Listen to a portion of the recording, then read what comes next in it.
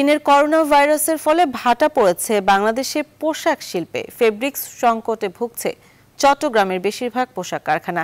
কাজ না থাকায় আধা বেলায় ছুটি দেওয়া হচ্ছে শ্রমিকদের। মালিক পক্ষের পাশাপাশি শ্রমিকরাও রয়েছেন অনিশ্চয়তায়।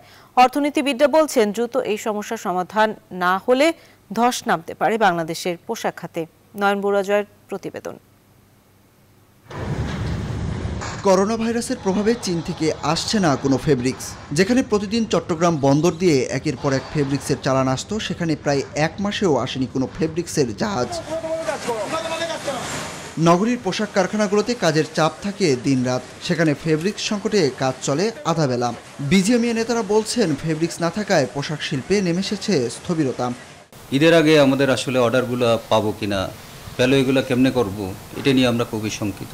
যেগুলো আমরা অ্যাডভান্স করতেছিলাম, এখন থেকে আমরা কিন্তু ডিউটি কমাই 4:30 করে দিয়েছি, কারণ আমরা শঙ্কিত যে পরবর্তীতে আমাদের ওয়ার্কারদেরকে কাজ দিতে পারবো কিনা।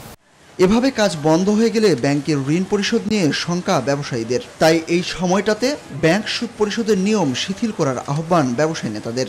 ব্যাংক বলেন, যারাই আছে সকল একটু সহনশীল ভূমিকা যাতে পালন করে, তাইলে সমগ্র ব্যবসায়ীদের জন্য এবং দেশের অর্থনীতির জন্য একটা খারাপ সময় আসছে। আর অর্থনীতিবিদরা বলছেন, এভাবে চলতে থাকলে পোশাক শিল্পে নেমে আসবে বড় ধরনের বিপর্যয়।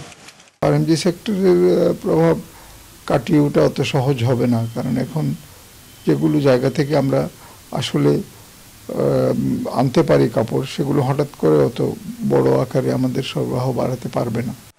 দেশের পোশাক শিল্প রক্ষায় ফেব্রিক্স আমদানি করতে চীনের বিকল্প হিসাবে অন্য দেশ খুঁজছে বাংলাদেশের গার্মেন্টস ব্যবসায়ীরা।